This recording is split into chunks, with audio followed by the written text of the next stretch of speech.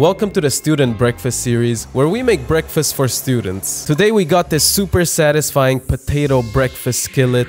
We're gonna start by cooking some bacon in a pan, just rendering out all that delicious fat and then removing it once it's gotten crispy. We're also gonna chop up half of an onion and adding it in there to soften, followed by the star of the show, these tiny red potatoes. And I'm adding them skin on because I love the skin, but you can do whatever you want. Some sliced green peppers, and this is gonna take like 10 minutes to cook, but be patient friends, it's gonna be worth it, I promise. Once they're cooked, you wanna season them, add your bacon back in, and some chopped sage for the flavor. And then you wanna make 2 holes in there and just fill them up with some carefully cracked eggs. Top with some melty cheese if you're a bad boy. And just cover until the eggs are cooked to your liking. And now all you gotta do is enjoy it straight from the pan like the animal that you are.